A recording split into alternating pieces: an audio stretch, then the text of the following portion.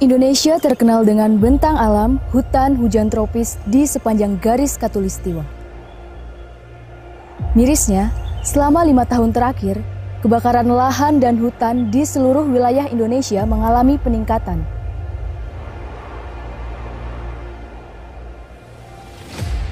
Akhirnya, pada tanggal 22 Februari 2021, Presiden Joko Widodo mengeluarkan 6 perintah tindakan preventif untuk mencegah terjadinya kebakaran hutan dan lahan.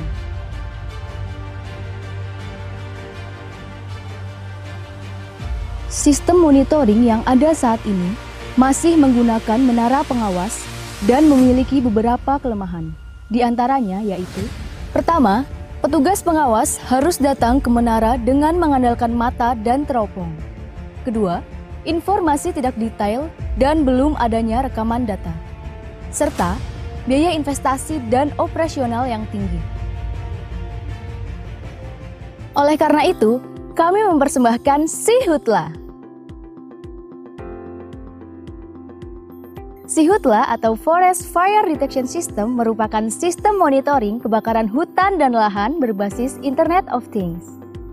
SIHUTLA merupakan solusi yang dapat diimplementasikan untuk mencegah terjadinya kebakaran hutan dan lahan dengan cara mendeteksi potensi hotspot lebih dini. SIHUTLA dibekali dengan fitur-fitur yang lengkap, di antaranya, pertama, memiliki 9 sensor, yaitu sensor suhu udara, kelembaban udara, tekanan udara, kecepatan angin, suhu tanah, intensitas asap, gas karbon dioksida, curah hujan, dan intensitas cahaya. Kedua, didesain tahan terhadap segala kondisi cuaca. Yang ketiga, menggunakan solar panel sebagai sumber daya. Dan yang terakhir, terdapat tombol panic button yang digunakan dalam kondisi darurat. SIHUTLA memiliki 3 keunggulan, yaitu sistem monitoring dilakukan secara remote jarak jauh, menyajikan 9 parameter sensor secara real-time untuk data analitik dan prediktif, serta biaya investasi dan operasional yang rendah. SIHUTLA, solusi untuk masa depan hutan Indonesia.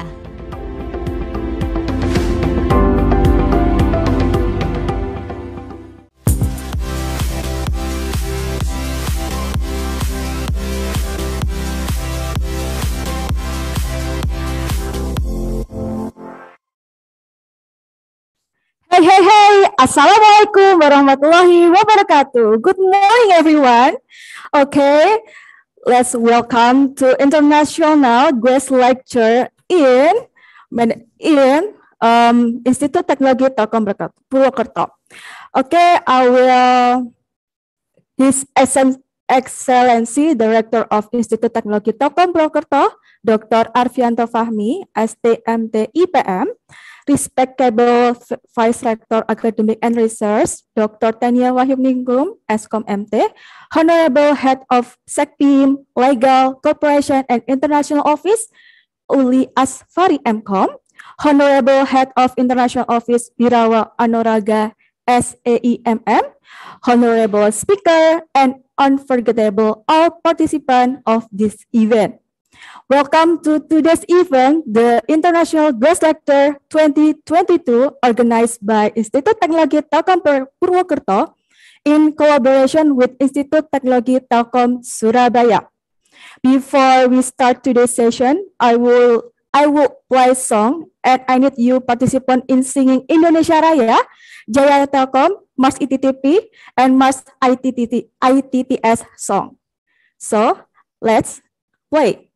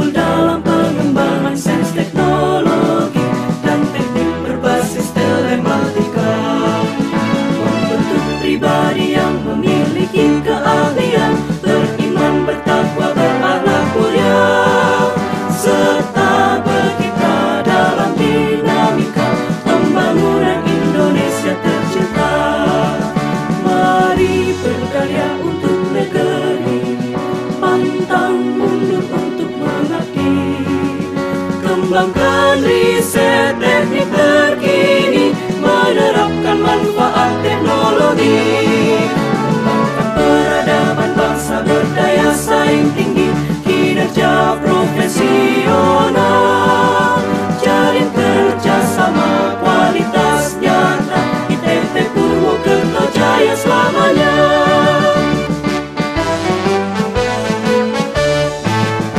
Institut Teknologi Telkom Purwokerto, penyelenggara pendidikan teknik, unggul dalam pengembangan sains teknologi dan teknik berbasis telematika, membentuk pribadi yang memiliki keahlian, beriman, bertakwa, berakhlak mulia, serta berkiprah dalam dinamika pembangunan Indonesia tercinta.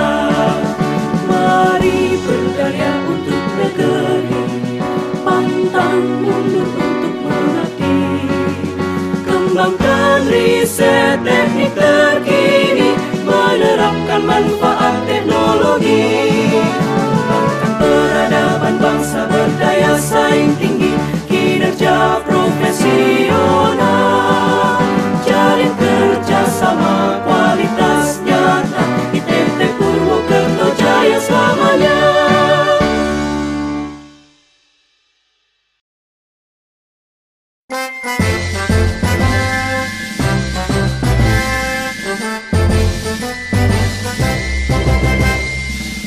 Telkom Surabaya bersematkan ilmu teknologi, melahirkan generasi bangsa, melangkah pasti merubah dunia.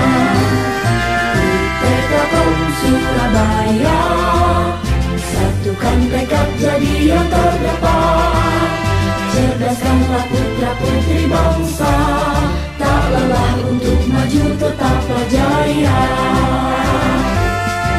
Semangat kami untuk taklukkan dunia, gapailah semua mimpi-mimpi bangsa. Semangat kami takkan pernah padam, Institut Teknologi Telkom Surabaya. Semangat kami untuk taklukkan dunia, gapailah semua mimpi-mimpi bangsa. Semangat kami takkan pernah padam, Institut Teknologi Telkom Surabaya. Telkom Surabaya, satukan tekad jadi yang terdepan, cerdaskanlah putra putri bangsa, tak lelah untuk maju tetaplah jaya. Cerdaskanlah putra putri bangsa, kita Telkom tetaplah jaya.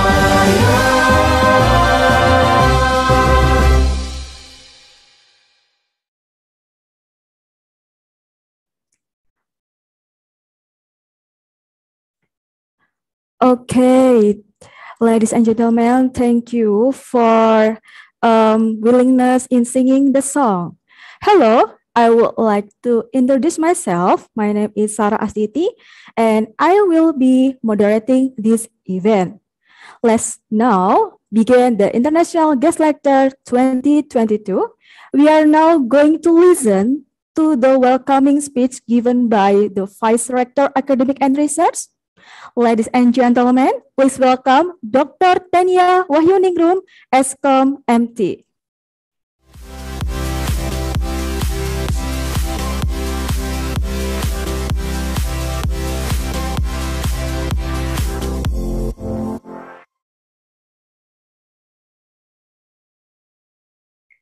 Okay. First of all, I would like to send my honor to Professor Pinar Gomez from Düzce University, Turkey. Thank you for coming and nice to meet you, Professor. Welcome to Institut Teknologi Telkom Purwokerto. It is our honor to have you today. Distinguished Honorable, all the member staff and lecturers of the Institut Teknologi Telkom Purwokerto and also Institut Teknologi Telkom Surabaya. Assalamualaikum warahmatullahi wabarakatuh. Good morning, all the participants. Thanks to our God who has given us mercy, guidance, happiness, and healthy, so we can attend and participate in this event without any obstacles until now. On behalf of Institut Teknologi Telkom Purwokerto, I would like to extend our warmest welcome and express our gratitude for participating to the keynote speaker and all participants of the International Guest Lecturer. As the Vice Rector of ITTP, I appreciate these activities like this. I hope that in the future, such actions will continue to be implemented and improve, because apart from being the result of research, this is also in line with supporting the vision of the institution to become an internationally competitive university in developing information technology-based science that focuses on health, agro-industry, tourism, and small-medium enterprise in 2027 and supporting the mission institution. Carrying out research and dissemination of results for the development of science and technology, applying and utilizing science and technology for the benefit of society, implementing good university governance, and establishing national and international cooperation. It is helpful in addition to knowledge for the elderly, as well as additional knowledge for lecturers, staff, and students. Lastly, I would like to thank all participants who have joined this webinar activity. Hopefully, we will get a lot of benefits after participating in this activity. Thank you very much. Wassalamualaikum warahmatullahi wabarakatuh. Waalaikumsalam warahmatullahi wabarakatuh.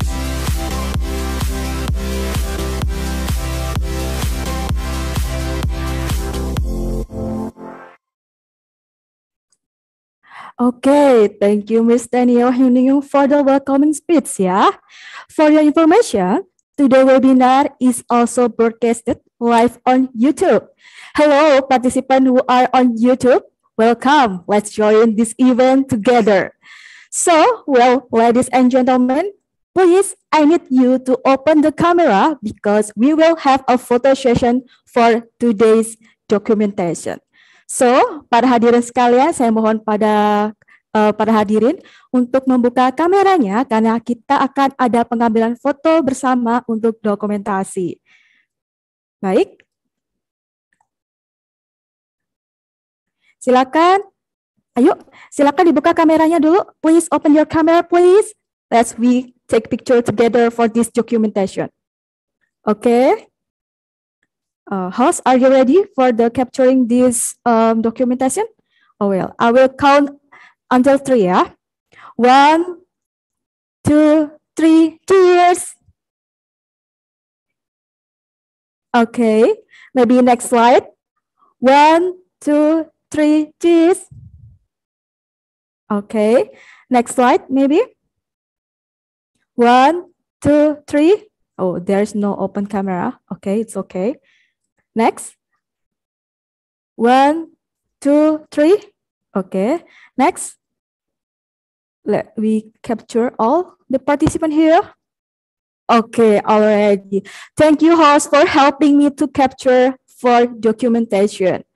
So, ladies and gentlemen, we have come the core agenda for our meeting, that is to hear the presentation from our keynote speaker. Before we started this session, let me read the FAQ for all Zoom participants for today. I would like to seek your cooperation in conducting this event. Kindly switch your audio into silent mode to avoid interruption, unless the Q&A session. All participants are allowed to raise hand and ask the question live. A question and answer session will be held after the speaker presents the material in the talk show session. So without further ado, Let's start our session by introducing the keynote speaker, Professor Pinar Combs. Professor Pinar Combs is currently teaching in Department Industrial Engineering of Faculty of Engineering, Gues University, Turkey. After graduating from the German High School in Istanbul, she attended the Technical University and got her bachelor degree in mechanical engineering. She worked as an engineer in prestigious Turkish and German companies and gained a valuable insight. She gained valuable insight on the both technical and administrative. Besides her professional career, she also gained an MBA degree from Gues Technical University, Turkey, and done her PhD in business administration in the same university. In 2015, she has been a visiting scholar at the University of Indonesia for 3 months. She served as editorial board member in various academic journals. So, hello, Professor Pinar Combs. How are you? Nice to see you. Oh my God, you look beautiful today. Hello, how are you? Hi, can you hear me? Yeah, I can hear you clearly. Hi, selamat pagi. Selamat pagi, Professor. Nice to see you. Assalamualaikum. Waalaikumsalam warahmatullahi wabarakatuh. Yeah. What time in the Turkey right now? It is 6:30 a.m. Wow, early morning. Yeah, it's okay with that? Yes, in the early morning. Okay. So, ladies and gentlemen, please welcome Prof. Pinar. And Prof. Pinar, are you ready for presenting your material today? Yes, I have a presentation. All right. And I think I should share my screen or I am not very used with Zoom because we are doing another program in our university. How can I share my screen? I can't find it. Ekran. Okay. Okay. Maybe you can. It is in my laptop in Turkish. Okay. Okay.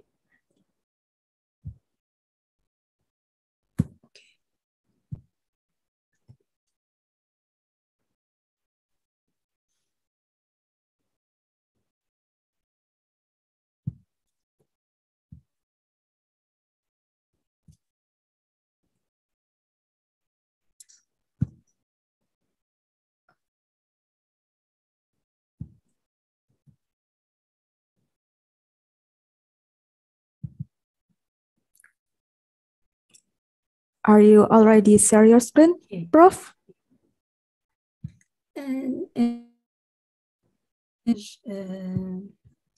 Presentation. I try to open the right. All right.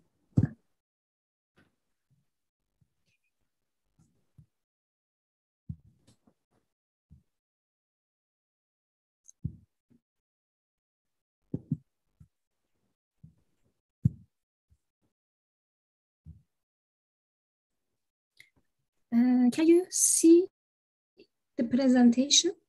Yeah, we can see your slide clearly as well. Okay. Yeah. I think no problem. Can you hear my voice well, or I should? We can hear your voice clearly. Higher. Yes, I can hear your voice clearly. Okay. And greetings from Turkey again. And I wish you a happy and fruitful presentation. And first of all, I want to thank you that you give me this chance to collaborate and make a presentation online. And I'm very happy to meet you and to meet with the students and with the academics from the Telkom University. I wish that in the future we will collaborate more, not only doing online presentations, but also doing research and publications. Today, I want to tell you about management organization theories from the early past and early beginning till the present. Because we have limited time, and this topic is it's a topic of a whole course. Because of that, I want it make a compact and short presentation. Otherwise, it should take more. And I want to talk about the milestones about this management and organization field, this science, and historical perspective.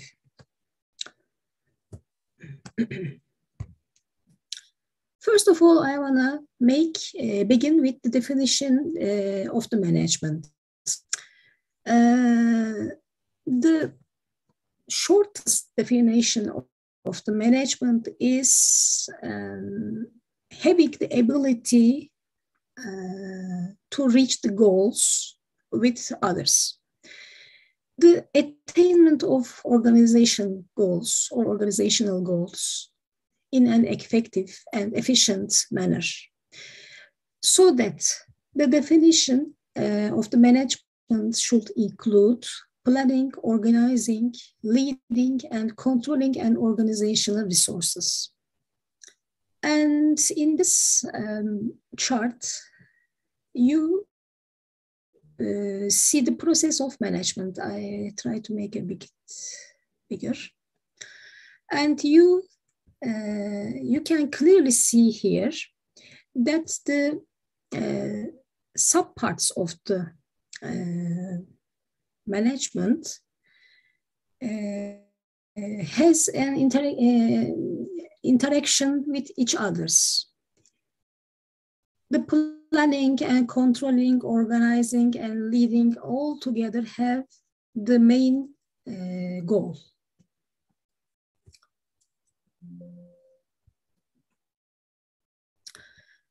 And to make efficient management or efficient leading, there should be the forces that, including in organization and management, that should be good managed. The forces are social, political, and economic. And these forces come from the internal and external environment of an organization. So some of the forces can be managed more easily, like the forces from the internal environment, but the forces like political and economic forces, they are coming mostly from the external environment, and so that they can't be managed so easily. And here you can see the management perspective over the time, and it has a duration over 200 years period. And the development of the management type or theories are beginning from the early 18th or 17th century and up to the 20th century.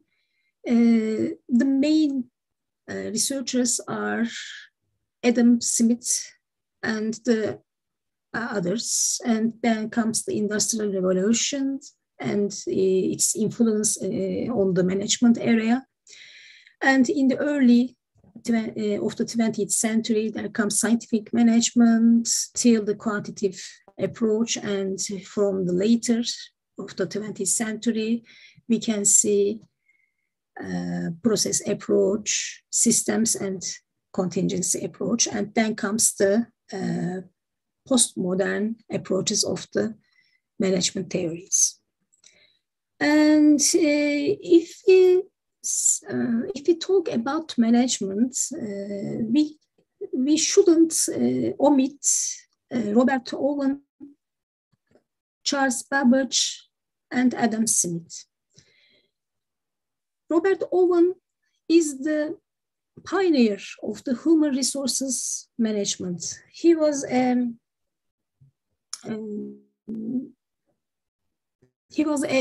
owner of a fabric, of a textile fabric, but he has very humanist and social aspects of the management and of the business. And he had deep insight about how to deal with the humans and how to gain more loyalty and high efficiency from the human resources. And Charles Babbage was the inventor of the management. He was the first philosopher or researcher of this area, and he saw the first man as a science. And Adam Smith was a big impact about on management and other fields. The general popularity of today's job is specialization is due to Adam Smith's view about divisions of the labors. And division of the labors is the breakdown of job into narrow and respective tasks. And we can talk now about the Industrial Revolution's influences on the managerial areas. Industrial Revolution has originated in the late 18th centuries. It was first of all, it was in Great Britain. It has started in Great Britain, and then it went to America. The Industrial Revolution has begun with the invention of the damp machines, and it was used into the industry. And first of all, it was used in the textile industry, and then it has expanded and explored into other fields. Because the revolution, because of the Industrial Revolution, the machine power was the main resource and substitute for the human power, which made it economical and manufacturable in the factories. But with the Industrial Revolution, there has become many problems also. These problems were never thought about before, such as living in the big cities, finding right workforce to the right place, and how to handle with the people to make them or to make them work efficient.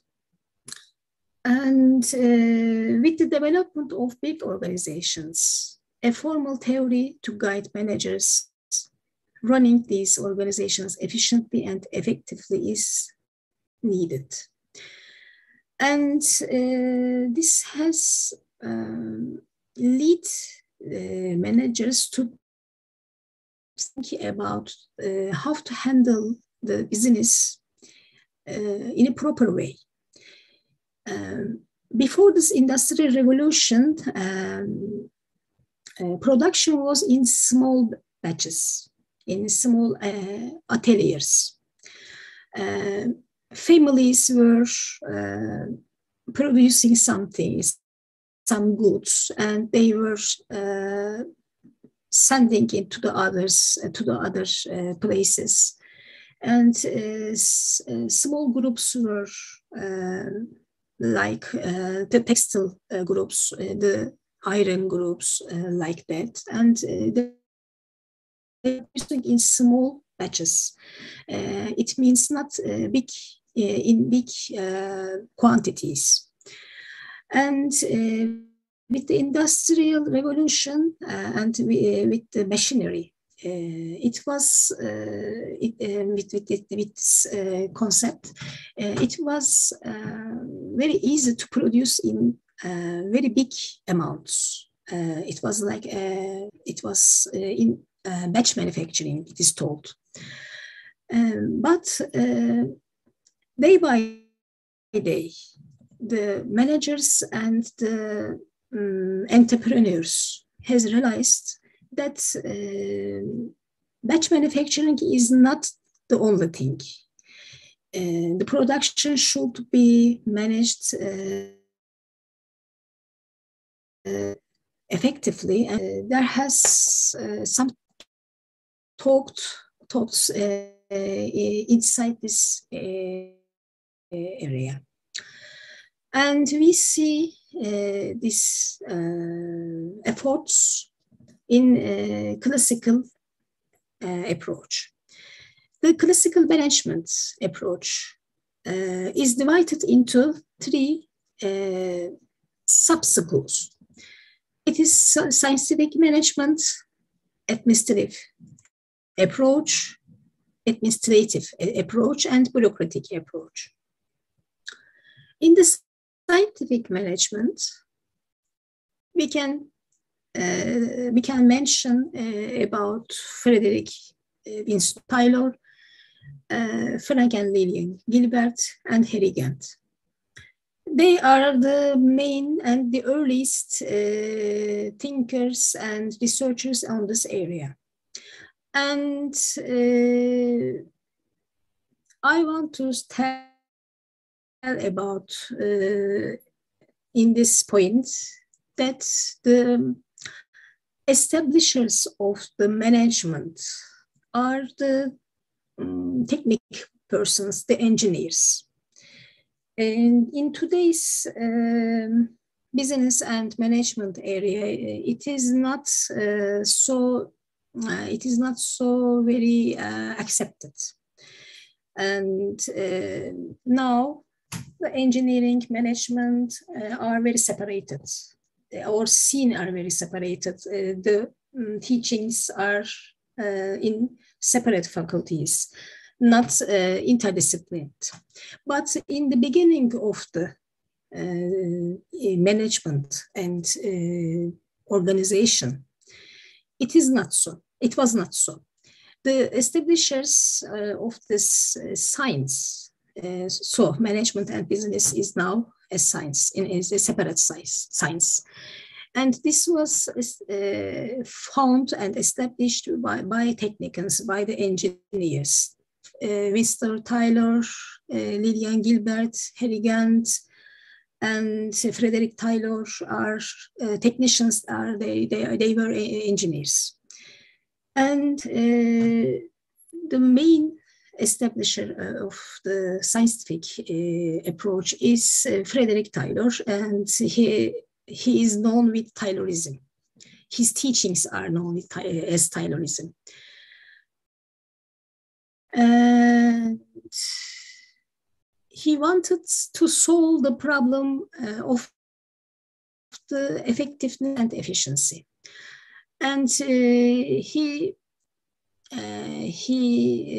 tried to approach this problem as workers indulge in soldiering for three main reasons: fear of loss of job, increased productivity faulty wage systems, outdated methods of working. Frederick Taylor was a technician and engineer, and he saw these problems in a very limited aspect, I can say. He just thought that if you give more money to the workers, they will work more. And if the workers do some faults, you should punish them. And the standardization and the methodic ways of the production is the main basics of an business. And time and motivation studies are related with Taylor and also with Gilbert's. So I move on Frank and Lillian Gilbert, because these researchers are in the same era, and they have influenced by their studies, by their findings. Lillian Gilbert's also influenced Taylor, and Taylor also did them. Frank, also Lillian and Frank are main establishers of the motion studies and methodology. And they are now associated with research pertaining and motion studies. So, and Taylor and Lillian and Gilbert's, Frank and Lillian Gilbert's are mentioned as the establisher of the industrial engineering, because the main basics of the industrial engineering are started with motion studies and effective and efficiency problems. The motion study is in the center of that. It is the way of finding the best sequence and minimum of motions. I mean number of motions. And it can be reached by classification of the scheme and micro-motion studies. It means a person or an operator in a production era should do his work with minimum motions, turning or raising the hands like that. All the things should be in the right ways, in the right place, so that the operators do minimum motion. It gives the factory efficiency, because you workers can do their work in a minimum time. The time loss is in the minimum rate. And Harrigant is another important researcher. He taught about task and bonus system, and he is very well known with Gantt charts. But although it is a very useful and efficient system, it has limitations. I mean, the scientific approach has some limitations. The principles of the scientific approach focus on solutions of problems from engineering point of the view, motivated primarily by desire of the material gains, ignore human desire for job satisfaction. By the classical theories, by the early classical approach, the workers, the operators, the people, were seen as like machines. They didn't behave, they didn't assume as they are humans. They can have different desires, different backgrounds, and different needs. And they can be motivated from different things. All this were omitted, and it is the great weakness of the classical theories. Administrative theory and its focus on coordinating of the internal activities of the organization. Because the early classicals were not very able to see the business as a whole. They couldn't see the great picture of the processes and of the whole business. Henry Fayol was a breakthrough person. He was the first who saw the business and its management as from an administrative way, and developed the general theories and general principles of the management. And Henry Fayol has an importance in our history also, because he was born and lived since 7 years old in Istanbul. Henry Fayol was an engineer, mechanical engineer, but his father also. And they were French engineers, they were French people. And his father worked by the construction of the Galata Bridge. It is a historical bridge in Istanbul, and it was constructed in the Ottoman era, in the 19th or 18th century, I am not sure. And his father were the construction engineer of this bridge. And so that Fayol were and raised, he was born and raised in Istanbul for a time. And after that, he returned with his father to France, and he studied engineering. And he was a pioneer, because he was the first one who saw the management as an organization, and taught how to organize and manage this business, a business. Sorry. According to Fayol, business operations of an organization could be divided into 6 activities: technical, commercial, financial, security activities, accounting, and managerial activities. So Fayol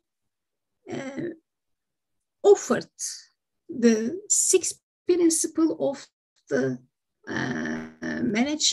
of an organization, 14 principles of any management. It is very important when I tell in the management and organization lecturing, I tell my students, please consider and don't forget Fayol's principles, because he is the first.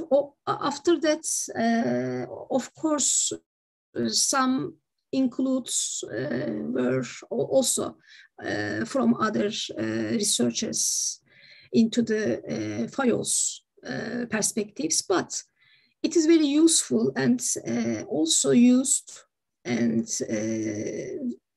practically seen. It is seen very practical in today's businesses also. Now many businesses are divided into activities according to their activities. And the managerial activities can be also seen as a process, as you see in this chart.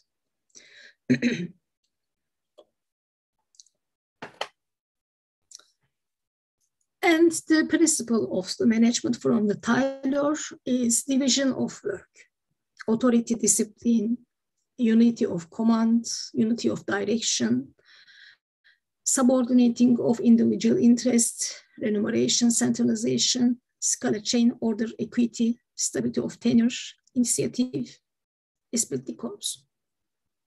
The division of work, authority, discipline is they are related also with the Taylor's principles. But the unity of the command and unity of the direction is still used in today's business also. Every worker should be directed and take the commands from a manager. And it is the main principles of the businesses.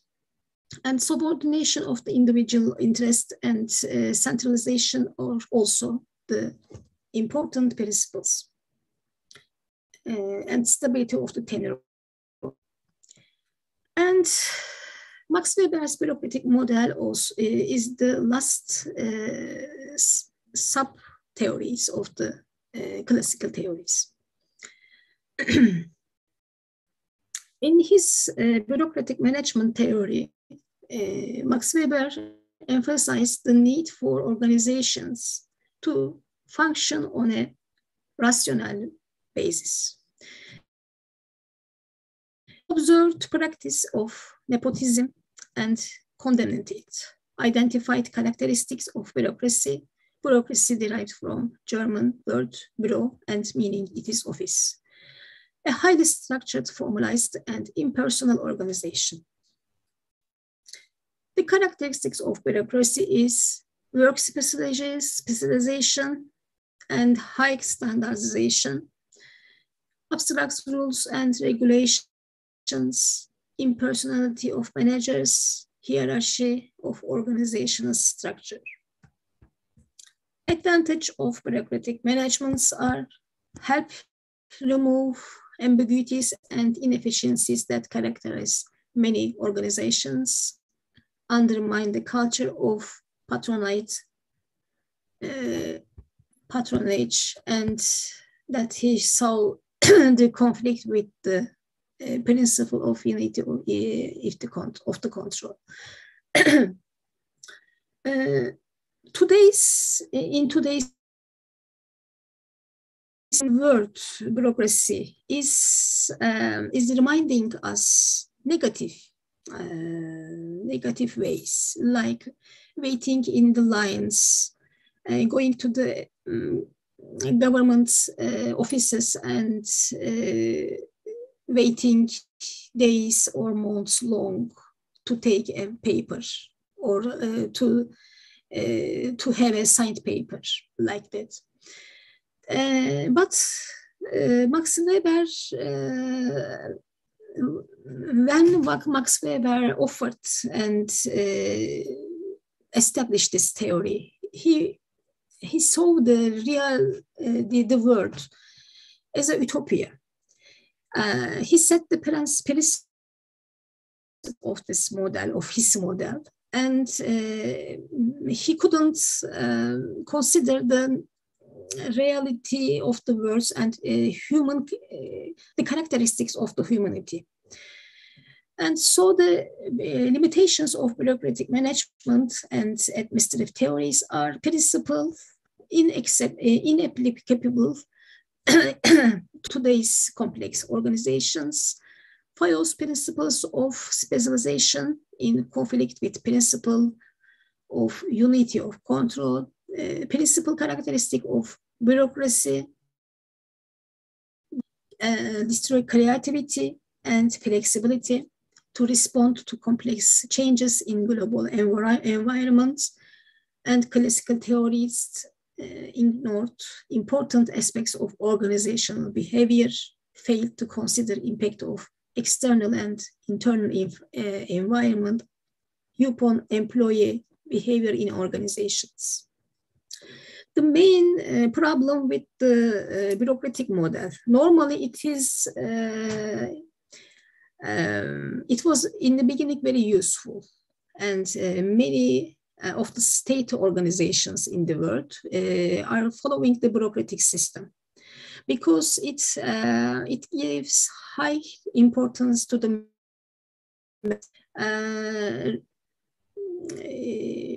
right people to the right place, high standardization, and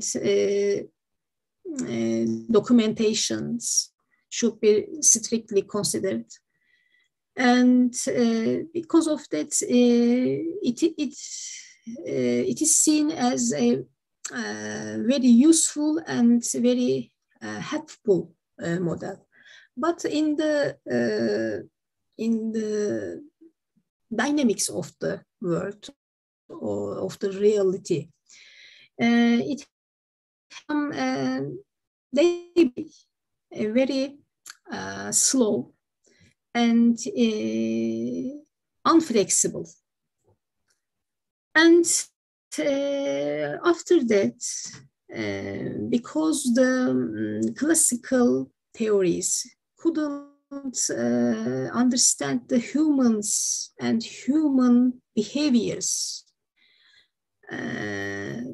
some critics come to this theory, to the theories like approaches and the modern management theories. And first of all, we mention now from the behavioral approaches, and it emphasizes on human element. And Mary Parker Follett is the main researcher in the behavioral approaches. And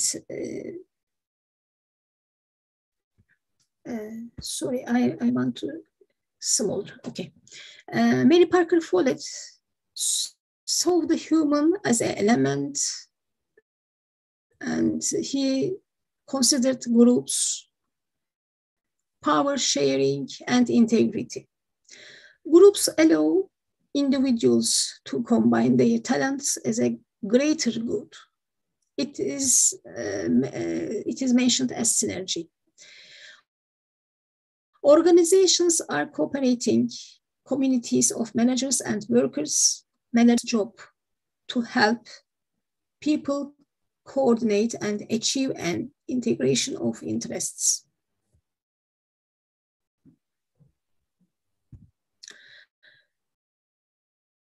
Organization as communities, and it has many influences on the coming management approaches, like making every employee an owner creates a sense of collective responsibility. It is a precursor of employee ownership, profit sharing, and gain sharing. Business problems involve a variety of interrelated factors. It is a precursor of systems thinking and private profits relative to public good. It is a precursor of managerial ethics and social responsibility.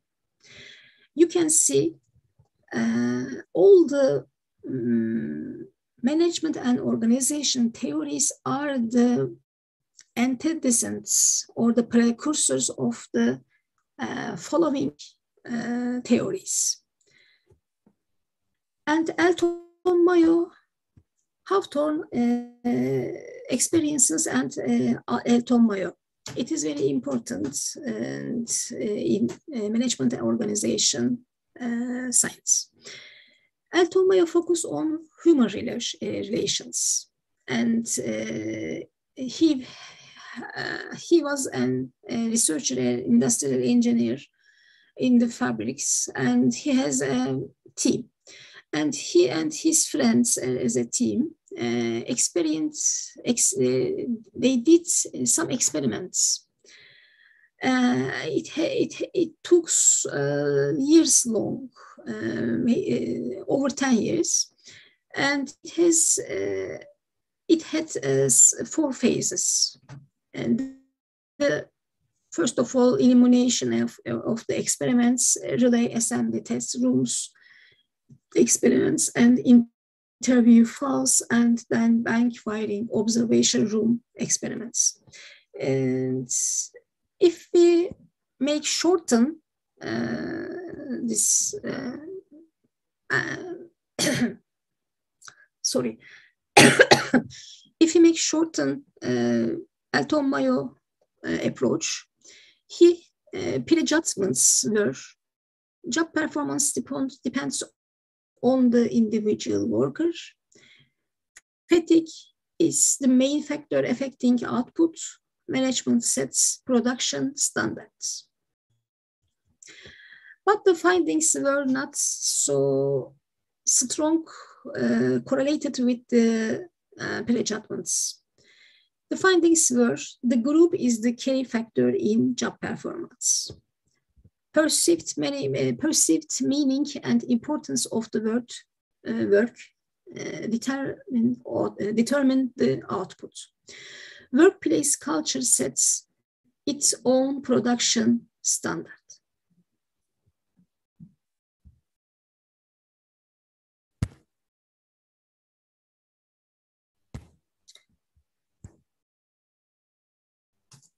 Elton Mayo and his friends,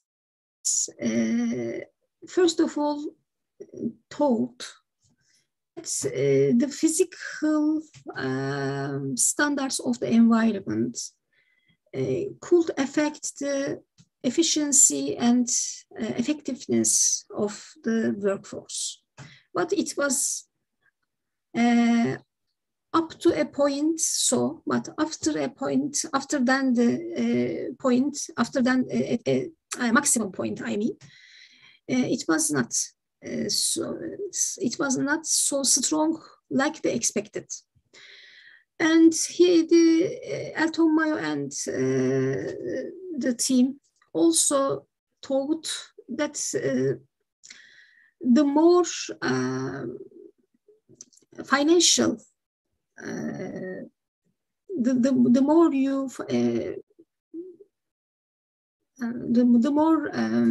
the more you support the workers with financial goods or financially, they will work more harder. The job effectiveness will be good, but till a point. But after a maximum point, it was again not so high as expected.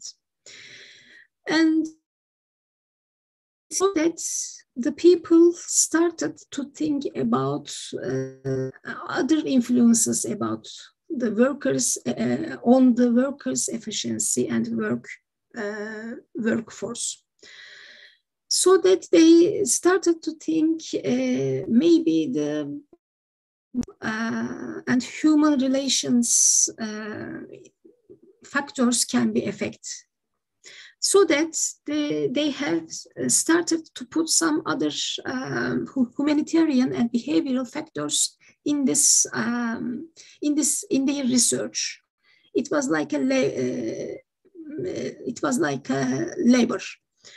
So the analysis supported by little evidence, as I mentioned, up a maximum point, it was so strong as they expected. But after a point, the efficiency were not so high as they expected. So it was supported by little evidence. The relationship between satisfaction and productivity to simplified. It means the relation with satisfaction means the more money or the more physically good environment, more production. It was so simplified. and they started to think about other factors. Failed to focus attention on the attitudes of employees. So the lessons from the Hawthorne studies are social and human concerns are keys to productivity. Hawthorne effect is a well-known term, and it means people who are singled out for special attention perform to expected. And limitations of human resources approach, human relations approach, sorry. The approach says very little about positive motivation. It does not provide enough focus on work and to be very vague.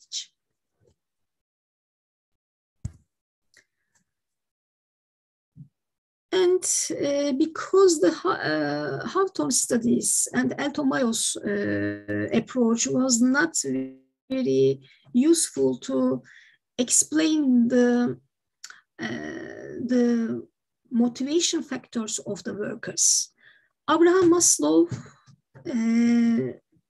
offered some factors about motivating and about motivation of the people of mankind. According to Maslow, human needs are in a hierarchical way. But first of all, I want to identify the definition of the need. A need is a psychological or physiological deficiency a person feels compelled to satisfy. There are three assumptions. Needs are never completely fulfilled. Through overactions, we satisfy our unsatisfied needs and hierarchy of needs. The hierarchy of needs are beginning from the psychological till self-fulfillment. You can see the Maslow's hierarchy of needs in this slide more better. So the psychological needs are the main needs of a human, and without fulfilling the psychological needs, you can motivate a person to make a job, for example. The psychological needs are breathing, food, water, like daily needs.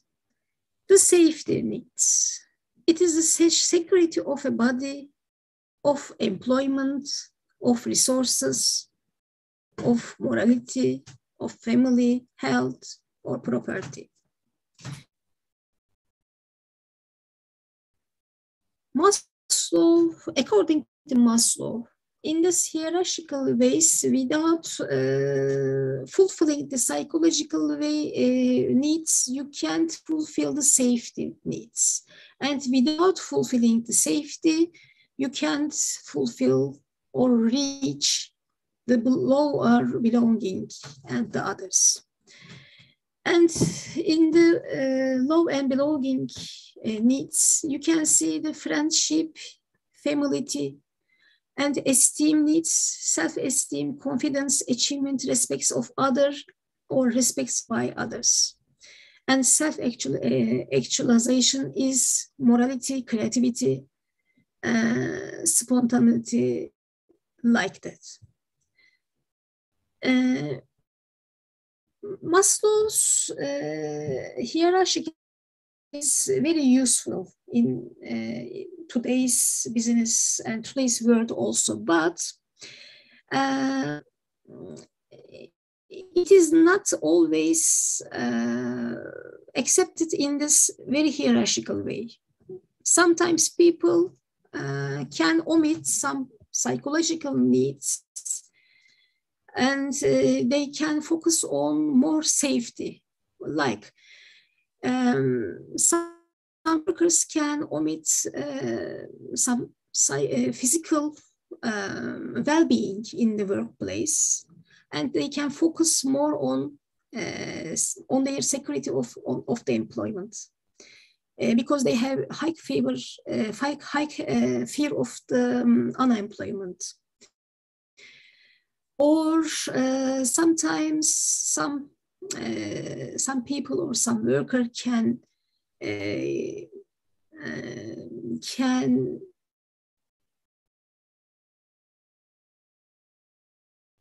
see as respected by others more than being friends. They can think we don't need to be friends, but we don't respect each other. Because of this, there are many critics about on the Maslow's hierarchical model, but it is also used always in the human resources departments, and also by the psychologic and physiologic therapists. Maslow's theory of human needs deficit principle, a satisfied need is not a motivator of behavior. Progression principle, a need becomes a motivator once the preceding lower level need is satisfied. Both principles choose to operate at self-actualization level. And Douglas McGregor's challenging traditional assumptions about employees, X and Y theorem, X and Y theorem.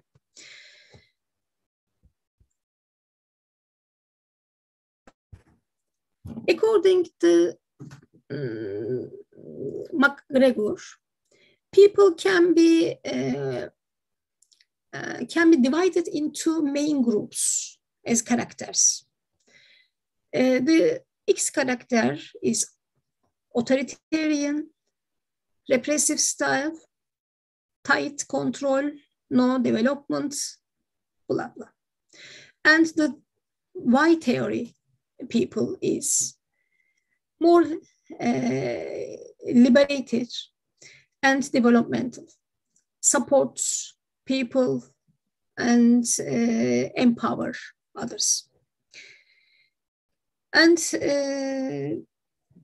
you can see here how a staff or a manager can change from X to Y way. Personally, you can be an X person, but as a manager, you can change or you can take another role, and you can act as a Y people. But it is just for example. According to Douglas McGregor, the X managers, especially he sees the managers from X or Y, Y character side. So the X managers, according to McGregor, assumes that workers are disliking work, lack ambition, are irresponsible, resist to change, prefer to be led. But to him, according to McGregor, the Y managers or Y character managers assumes that workers are willing to work. They are capable of self-control, willing to accept responsibility, imaginative and creative, capable of self-direction. The implications of theory X and Y. Managers create a self-fulfilling prophetics. Theory X managers create situations where workers became dependent and reluctant. Theory Y managers create situations where workers respond with initiative and high performance. Central to notions of empowerment and self-management.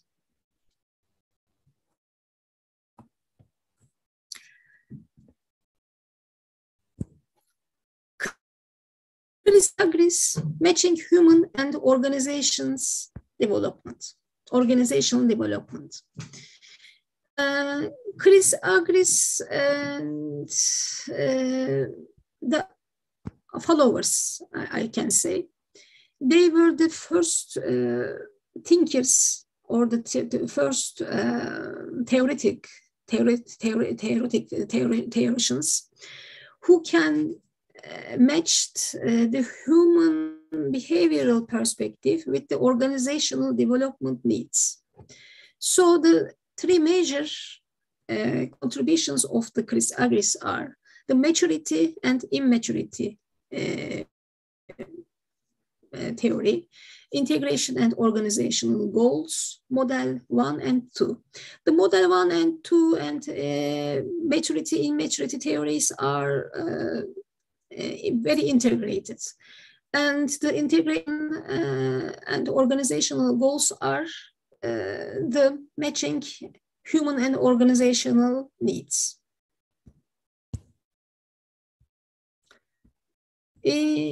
Agrees theory of adult personality is classical management principles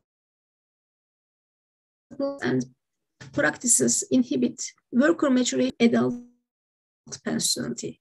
Psychological success occurs when people define own goals. And adult personality management practices should accommodate the mature personality, increasing task responsibility, increasing task variety, using participative decision-making. Gues agrees method is also a very interesting method because he taught the managerial behaviors, the managerial basics should be depend on the human development. He taught the people are born, they are raised, they are getting older and die. The managers should be considered as that. First of all, the managers couldn't have the main ideas how to manage, or they couldn't have the main principles how to behave, for example. They are immature, like the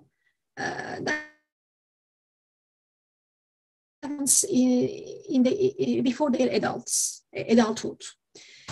In our immature times, like in our childhood, we can't make decisions very well or very appropriate. We can't behave in a proper way. And he applied this approach into the managerial aspect. And his model is also very interesting and useful in human resources management.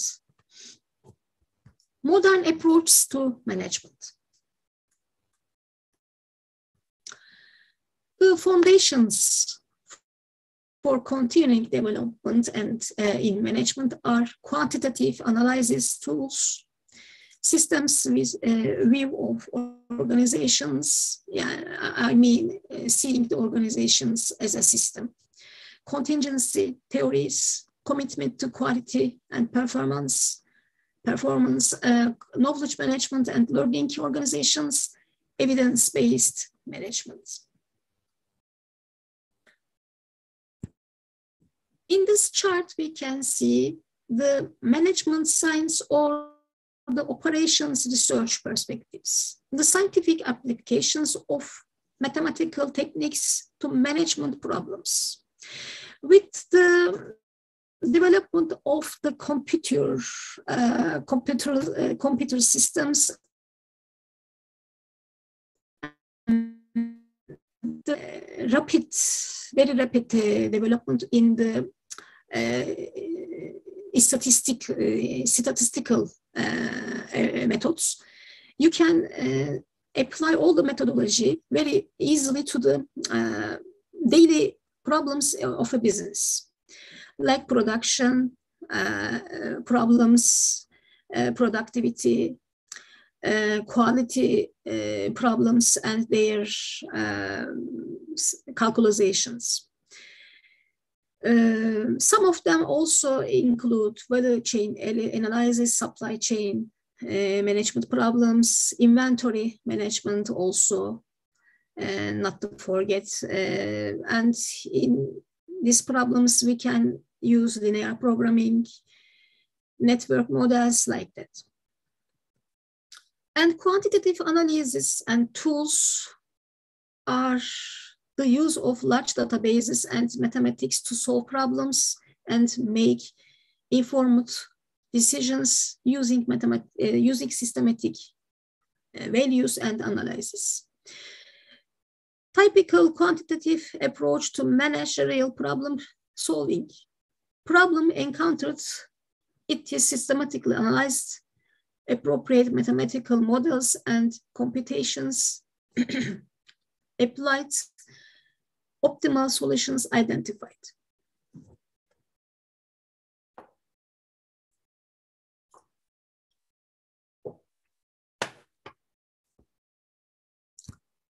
Quantitative approach emerged during World War II, includes applications to statistics, optimization models, information models, computer simulations.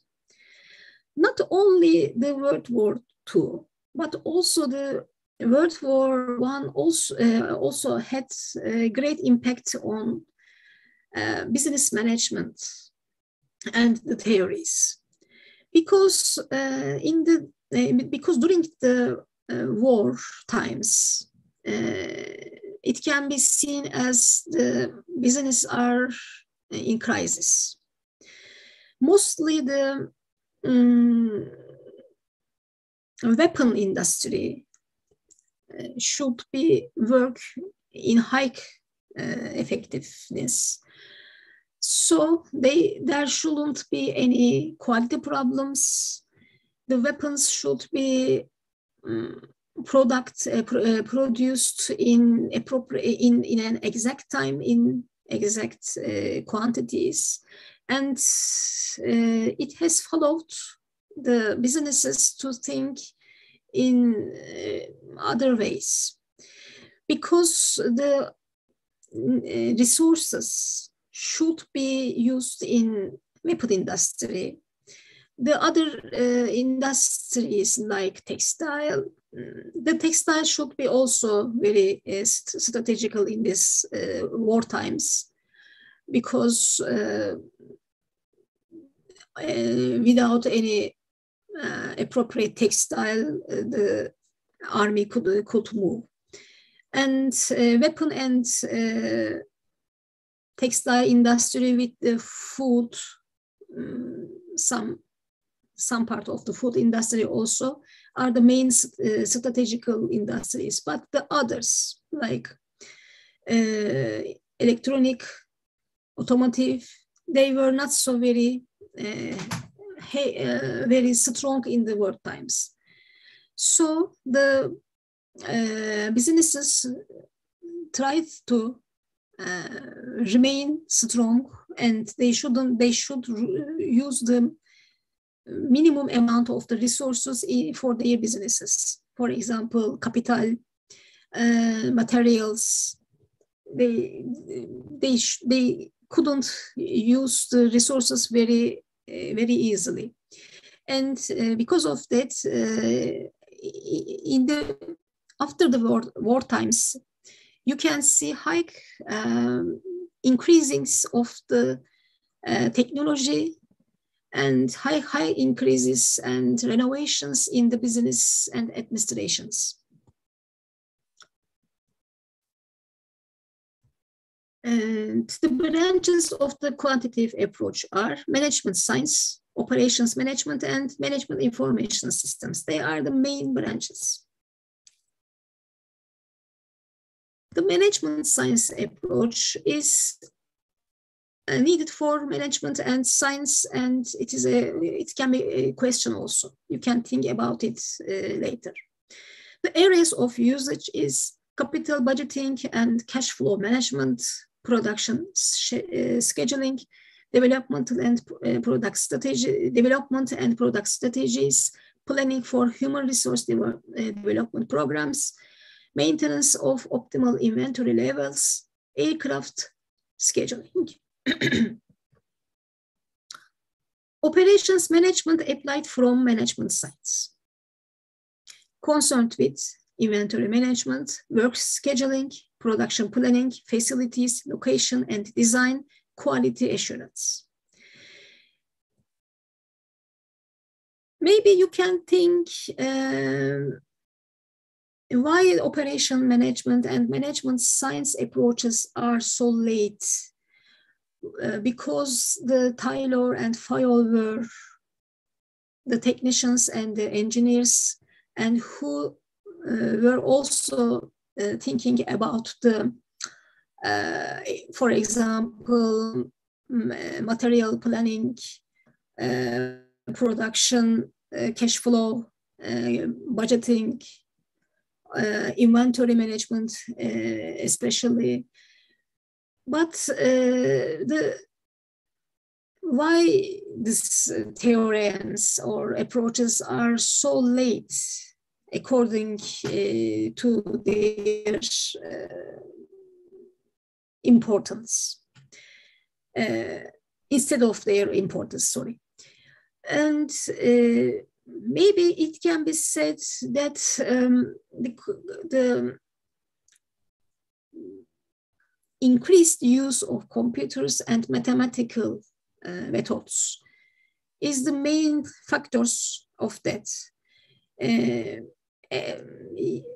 You can understand because statistics is not an easy method to use in daily.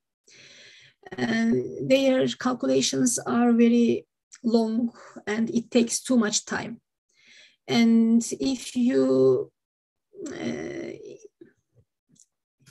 can't solve the problems very easily, you will lose your resource too much. And for special calculations, you should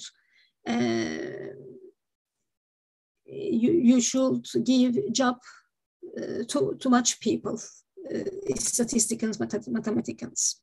But with the computer and the increase of this computer technology, information technology, is the main factors of the operations management and science management's development. And management information system is, I am talking about it very short because I want to mention about the others. It is its main focus is designing and implementing computer-based information systems. And in management information systems, it is very important to secure the information and information flow. Organizations as systems, general system or complexity theory, it was first offered in a chemical and physical era from Merton Aflay. According to him, the system is collection of interrelated parts that function together to achieve a common purpose. And subsystem is a smaller component of a larger system. Open systems are organizations that interact with environments in the continual process of transforming resource inputs into outputs. And in this chart, organizations as complex networks of interacting subsystems, you can see their interactions and their relationships with external system also. In an organizational network, you can see purchasing, inventory systems, human resources management systems, marketing, sales forces, accounting, financial, production. They are all the subsystems of a system. It is our system, and they are the subsystems. And this is the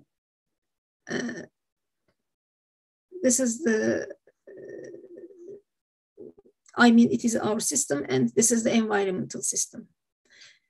And we can, not only our main system, but also the subsystems and their relations or interactions has some interactions and relations with the environment also. For example, the economical conditions of the world is the environmental system of our business or of a business. And the human resources management can't be influenced or we can't say the human resources department can not influence by the economical changes in the world. If there is a migration of the forces, for example, the high talented and educated people can move from country into another country. And if there is a loss from this workforce, it is not so easy to find the right person to a position. In that situations, the workforce or the laborers can demand more money. And the human resources department can't find very easily, and they should give more wage to the people. So it is just a small example I wanted to give and explain. Every systems are linked and influenced by the inner systems and external and internal and external systems.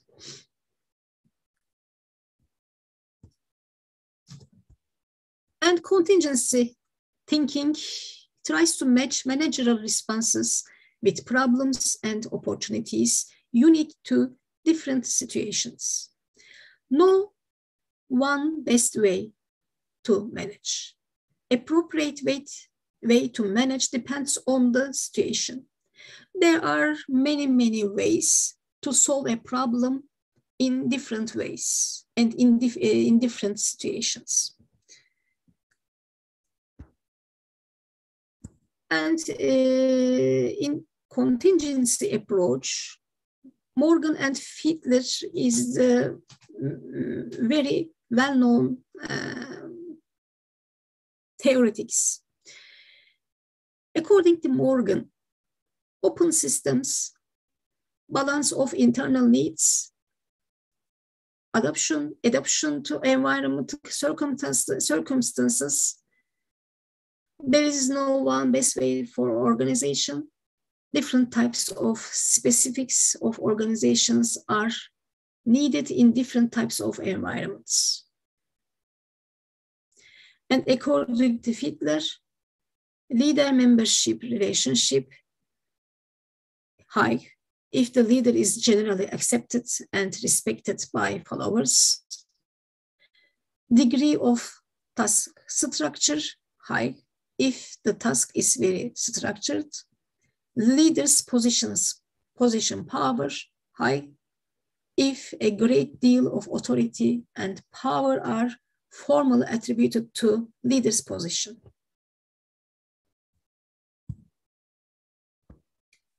Quality management. Managers and workers in progressive organizations are quality conscious. Quality and competitive advantage are linked.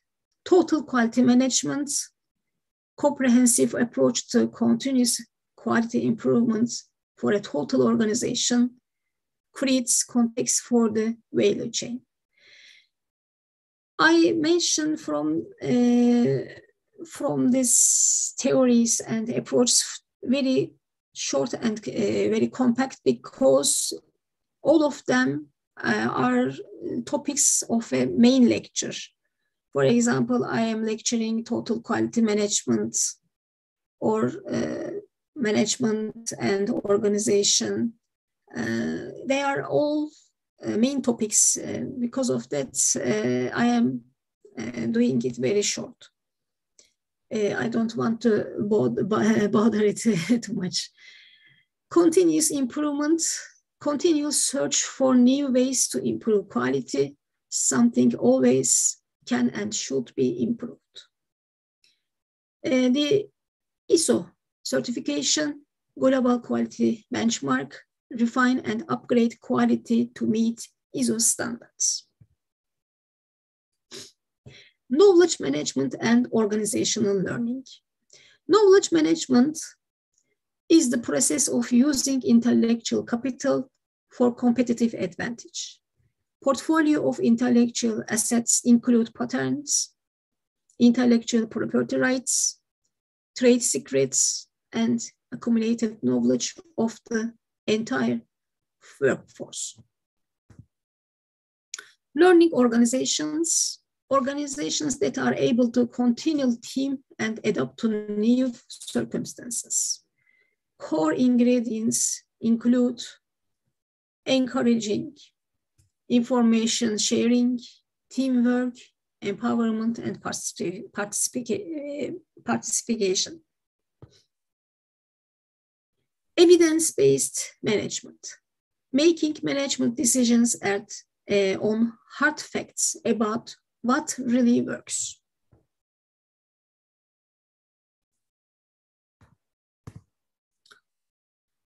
Evidence-based positive human resources management practices include employment security, selective hiring, self-managing teams, high paid based on merit, training and development, reduced status distinctions,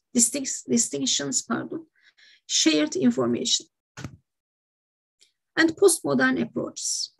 They are competitive strategies, organizational ecology, organizational grouping, organizational strategy, transaction costs, resource dependence, information processing, institutionalization, and agency cluster organizations.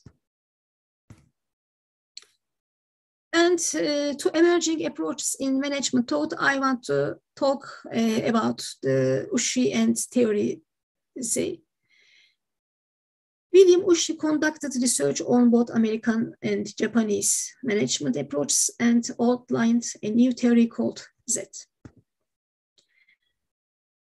This theory involves providing job security to employees, ensures job rotation of employees to develop their cross-rotational skills, advocates participation of employees in the decision-making process, emphasizes on use of informal control in organization shows concern for employees' well-being, lays emphasizing on their training and development. And thank you very much, Terima kasih. All right. Thank you, Professor. I am sorry, it was a very maybe long presentation, and in the last parts of the presentation, I was a bit tired, I think. Sometimes I mixed some words. It's okay, Prof. Such a wonderful closing you had, Prof. Thank you for much magnificent presentation. Okay, so now this is it. It's time to question and answer session. So there is a lot of question here, but before I read the question for the participant, I will ask you first. It's okay, Prof? Okay. Okay, so this webinar examined the historical evolution of organization and management theories and their applicability to practice in modern enterprise. Management and organizational theories each add something to the awareness to what managers ought to do. It's very interesting, Prof. I want to ask you a question.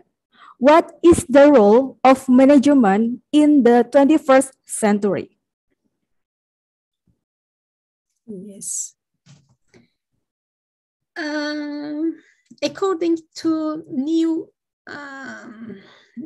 studies in the management and organization era, the management style in the 21st century is not so much democratic like in the 20th century. And we can see the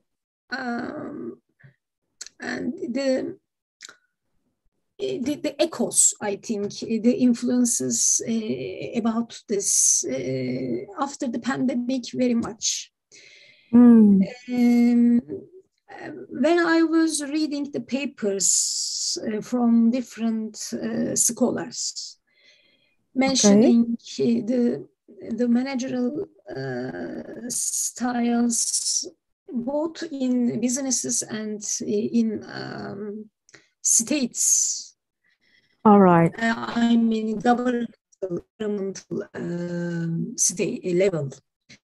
The managerial styles would be not so democratic and open and clear, I mean.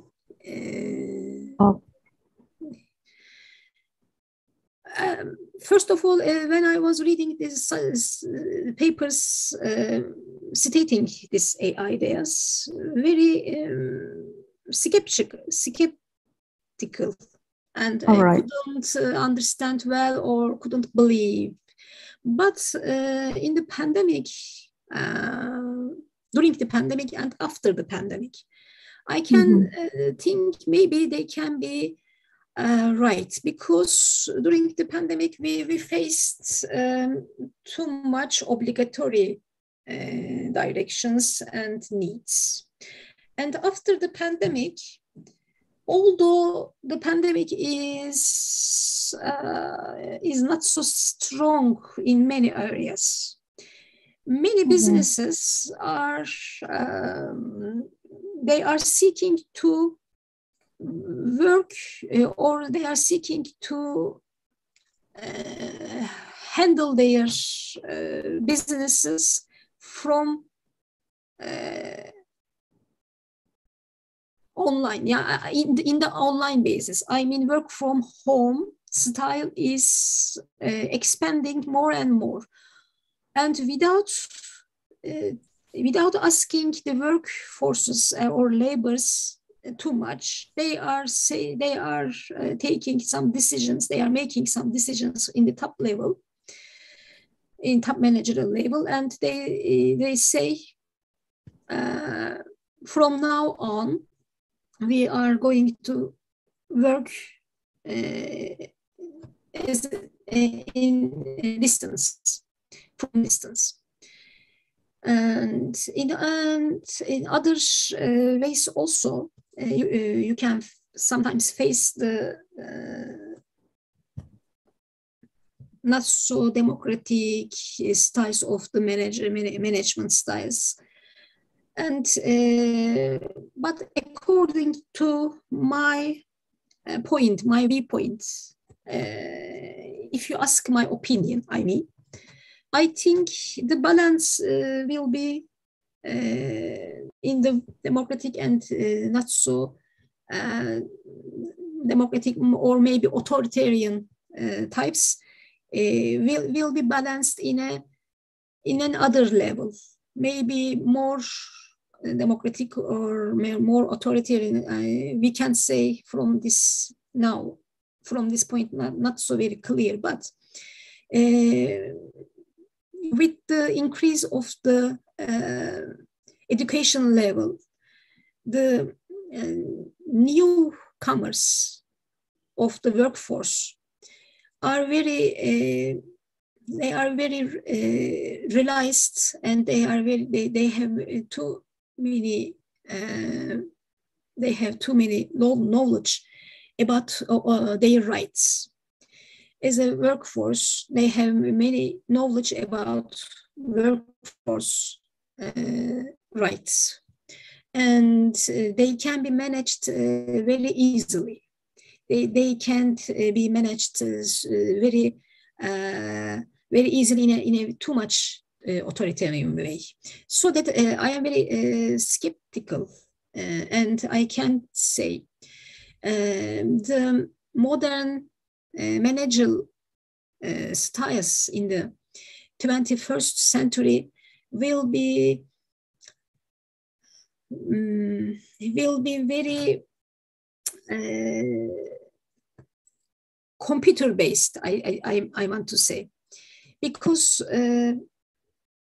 the artificial intelligence is taking a great part in every areas in the daily life, from health to insurance, from lecturing, studying, from can you hear me? Sorry, can you Yes, hear me? Miss. Okay. Yes, Prof. The electricity has gone, and my computer Okay. restarted again. Okay. And from health to insurance system, from knowledge, from scholars learning era to the banking, in all systems and in all the fields, we can say the integration of the artificial intelligence more, and it will affect the managerial styles and managerial area also. The managers will be will take the help of the artificial intelligence more, and they will use the tools from this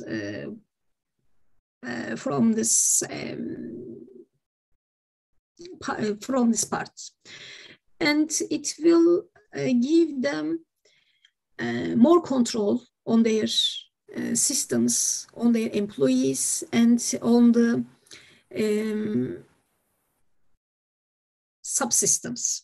So the workers can be monitored, and they monitored very strictly and very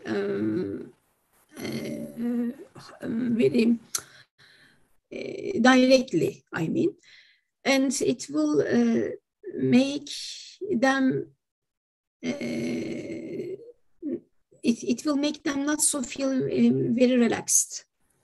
The manager and the workers, the laborers should be should be more focused on their jobs, and All right. they should focus much more on time management. Okay. Studies show, although the laborers are in the office, they can use only a tiny percentage of their daily shift on their job. The vast majority of their shift time they are using on searching or surfing on internet and maybe talking with their friends by phone or in the office and etc. Okay. Yes, and the artificial intelligence, with the help of the tools of that, the managers should take more control, and the workers can't be so relaxed. Okay, Prof. Thank you for the explanation. So, the role of management in the 21st century, manager must be able to adapt to change, especially during pandemic. All right. So, the manager must to have the time management, and wielding digital influence, something like that, yeah, Prof. Yeah. Okay, Prof. There is a question from Mr. Birawa Anoraga. Maybe Mr. Birawa want to join to us. Maybe you would invite you to inactive the Microsoft so you can ask question to the speaker directly. Mr. Birawa, maybe do you want to ask directly to the speaker? Mr. Birawa?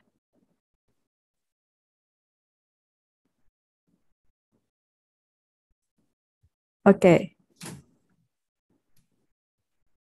Apakah terdengar? Yes. Yeah, I can hear your voice, Mister. Okay, you can ask the question directly. Greeting, Professor Pinar.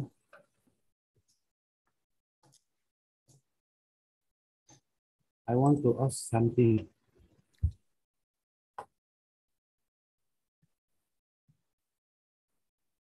Okay, wait. Yes. Sometimes what we learn about management and organization collide with cultural issues. Does the stakeholders need to know about organizational culture?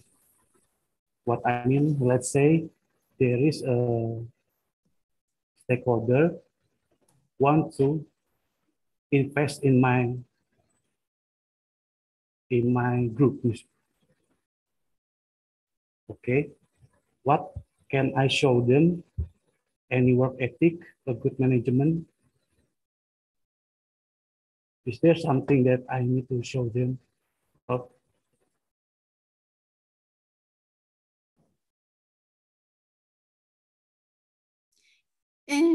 May I please you to repeat the question of Mr. Bira? Okay. All right. Birama. Okay. Because his voice was not so clear like yours. Oh, all right. I will help Mr. Birawa to read the question, Prof. Okay. Sometimes what we learn about management and organization collide with cultural issue. Does the stakeholder need to know about organizational culture? Because this traditional assumption is very strong, especially in Indonesia. Yes. Maybe there is a suggestion or response from you to form a strong management team. So does the stakeholder need to know about organizational culture? The question from Mr. Birawa. Okay, Prof? If I understand right, the stakeholders want to know more or exactly about the organizational culture or the culture of the organization of their stakes. Let's say, Professor Pinat, let's say there is some investor. They want to invest in my okay, in my office, in my they want to invest then, and I need to presentation in front of them. Yes, I understand more better. Thank you. Okay. What Yes, you are right. The cultures of the societies plays a big role in the cultures of the businesses, in the organizations also, because the organizations, the businesses, the companies are established, or they are coming from the people, from the people, from the society in which they are established.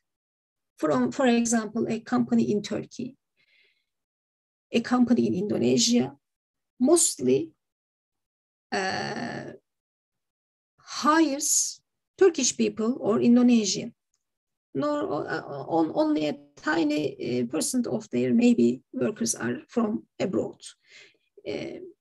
So if you are a foreign company to invest in Indonesia, you should know about the cultures or the cultural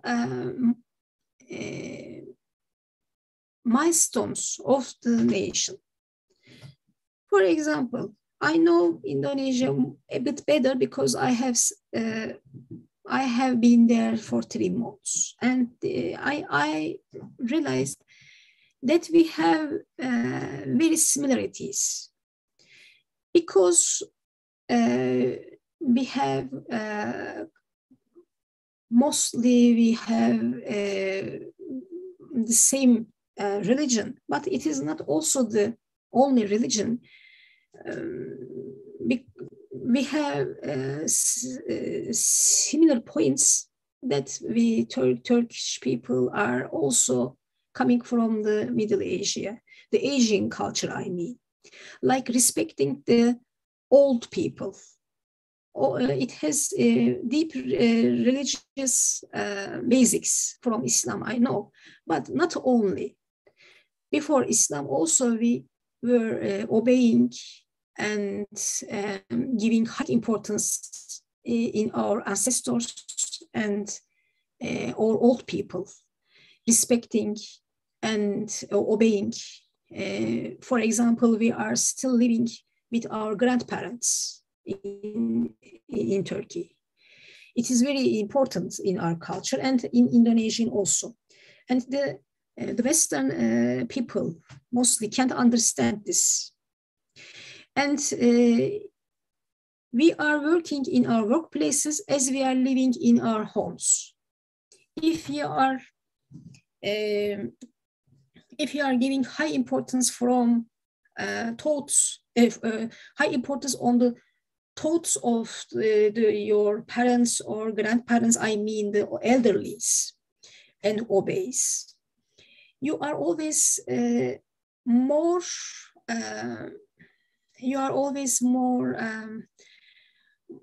linked, more behaved to obey and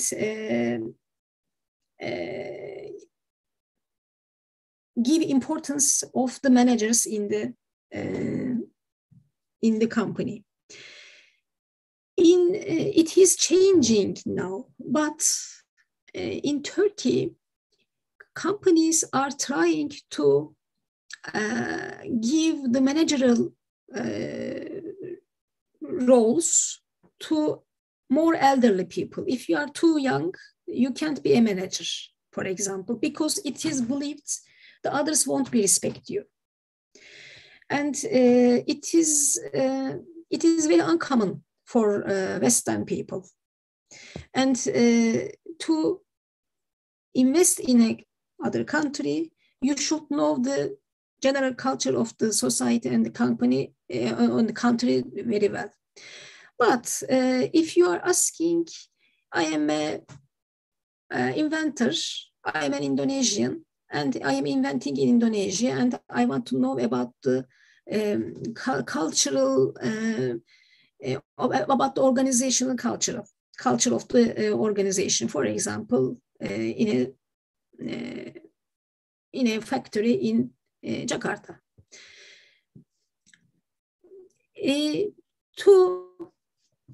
To gain the organization culture is not so easy and very short-term activities. If you understand an organization, if you understand and know if an organization has a deep organizational culture or not, you should consider the turnover rates of the labor. I mean, if there is a high rates of turnover from the labors are coming and going in very short times. And the average work time of in a company, for example, is 2 years or 1 year. It is very short. In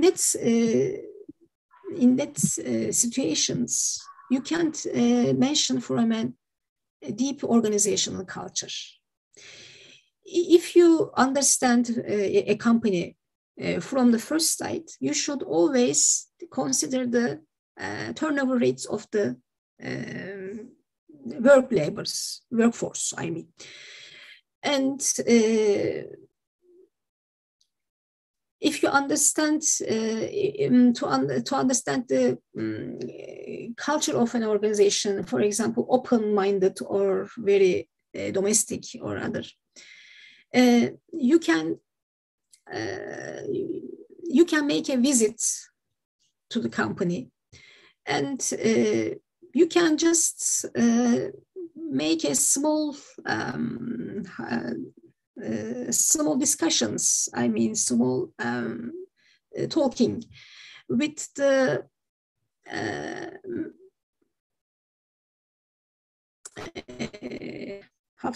with the operators and middle level managers. Sometimes the operators, I mean the workers, the workforce, they can be very willing and very open to newcomers, and they can get very easily friendly and talk about the I mean the positive and negative parts or issues from the company. In this case, you can say there is an open and more democratic organizational culture. But if the people are very skeptical and maybe you can feel that they have some fear to talk with you, then you can understand in this company the managerial levels are not so open and friendly to the work levels.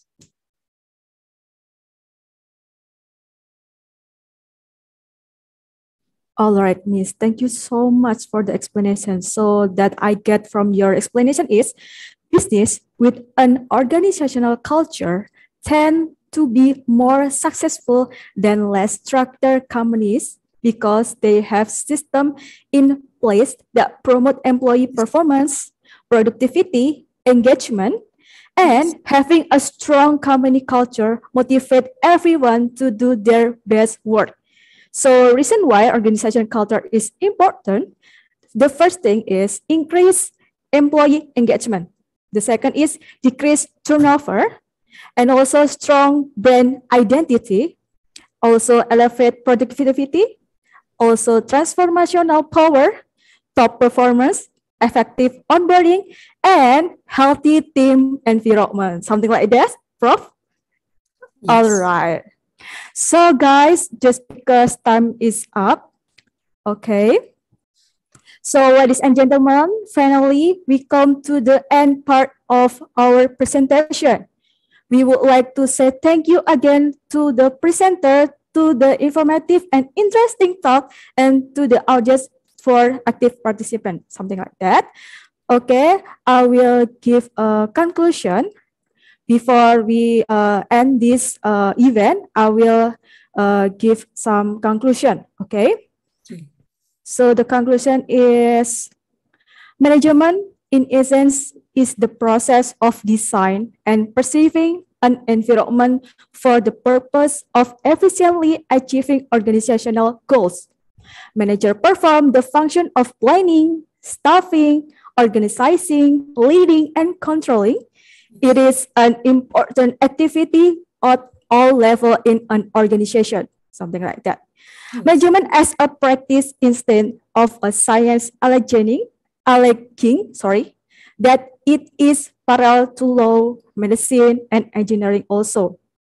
Organization, on the other hand, is a network of contracts between the people in the firm. And then, essentially, management and organizational theories tend to give an explanation for and help understand the fast changeable nature of organization environment. Okay, so ladies and gentlemen, we finally come to the end of today's agenda. Those are the agenda we have presented to you all this morning. We hope you learned something. Thank you so much for your attention to today's event, the International Gues Lecture 2022, organized by Institut Teknologi Telkom Purwokerto in collaboration with Institut Teknologi Telkom Surabaya. See you on the next occasion. Wassalamualaikum warahmatullahi wabarakatuh. Have you good day, everyone. Bye-bye.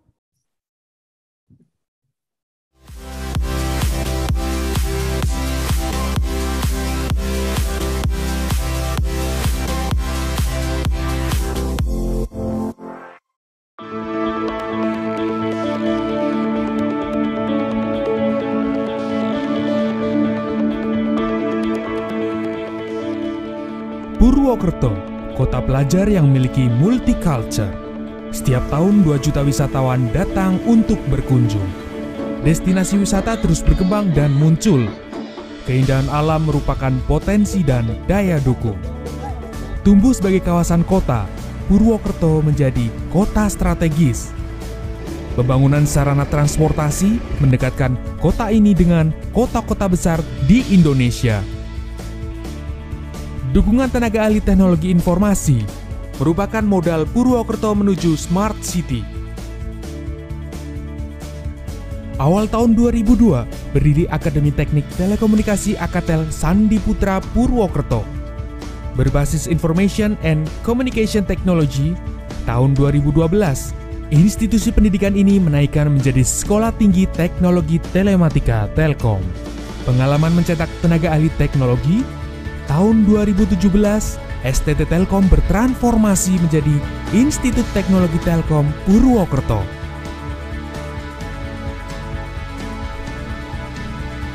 Saya sangat beruntung kuliah di ITTP Purwokerto karena di sini saya tidak hanya diajarkan tentang telekomunikasi, tapi saya juga diajarkan tentang soft skill yang dimana akan menunjang karir saya setelah lulus nanti dari sini. Banyak pengalaman yang saya dapatkan di sini, entah itu dari dosen, dari teman-teman, dan itu sangat menarik untuk pembelajarannya. Pembelajaran juga nggak cuma muluk-muluk di kelas, tapi juga ada di lab. Berbicara mengenai kualitas dari metode pembelajaran yang diterapkan Institut Teknologi Telkom Purwokerto memiliki keunggulan yang cukup luar biasa. Salah satu keunggulannya adalah dengan menggunakan pembelajaran blended learning dan juga collaborative learning, di mana dosen dan juga mahasiswa dapat berinteraksi secara langsung dengan objek pembelajaran yang diterapkan oleh kampus. Metode pembelajaran yang diterapkan di Institut Teknologi Telkom Purwokerto itu ada yang model klasik, tapi juga kemudian sekarang sudah diterapkan model e-learning. Jadi perpaduan antara model di kelas dengan e-learning. Institut Teknologi Telkom Purwokerto adalah perguruan tinggi yang berorientasi pada masa depan. Secara penjaminan mutu, IT Telkom Purwokerto telah terakreditasi oleh BAN PT, yaitu Badan Akreditasi Nasional Perguruan Tinggi, dengan predikat baik sekali. Ini artinya bahwa IT Telkom telah melampaui standar nasional pendidikan tinggi. IT Telkom Purwokerto juga menjalin kerjasama dengan mitra, baik itu dalam negeri maupun luar negeri yang meliputi industri maupun lembaga institusi pendidikan tinggi. Kami juga bermitra, bersinergi dengan PT Telkom beserta anak perusahaannya agar lulusan-lulusan kami lebih mudah diserap oleh industri, terutama industri ICT yang ada di Indonesia. IT Telkom Purwokerto lulusannya siap bekerja ya, di mana ilmu pengetahuan yang didapatkan di IT Telkom Purwokerto itu bisa dijalankan di Telkomsat. Jadi antara jurusan yang dimiliki oleh alumni IT Telkom itu cocok dengan dunia kerja yang ada di Telkomsat. Selama saya berkuliah di IT Telkom Purwokerto dan mengambil program studi teknik informatika, saya diajarkan banyak hal. Salah satunya adalah mobile programming, di mana saya diajarkan untuk membangun sebuah aplikasi yang nantinya bisa dipakai oleh orang banyak. Aplikasi yang kami kembangkan adalah aplikasi startup.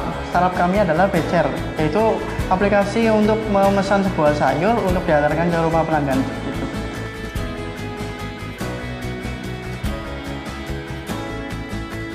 IT Telkom membangun Indonesia, mencetak tenaga ahli terampil dan berwawasan bisnis.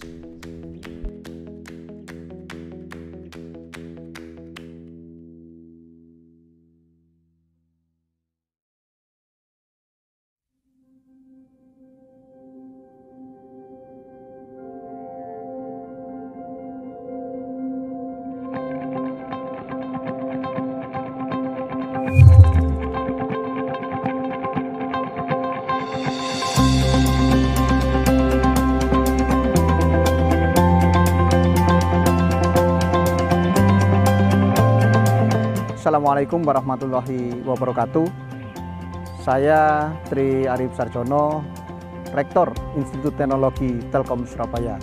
Institut Teknologi Telkom Surabaya merupakan perguruan tinggi di Jawa Timur yang didirikan oleh Yayasan Pendidikan Telkom pada tanggal 4 September 2018. Dan kampus utama IT Telkom Surabaya berada di Jalan Ketintang nomor 156 Surabaya.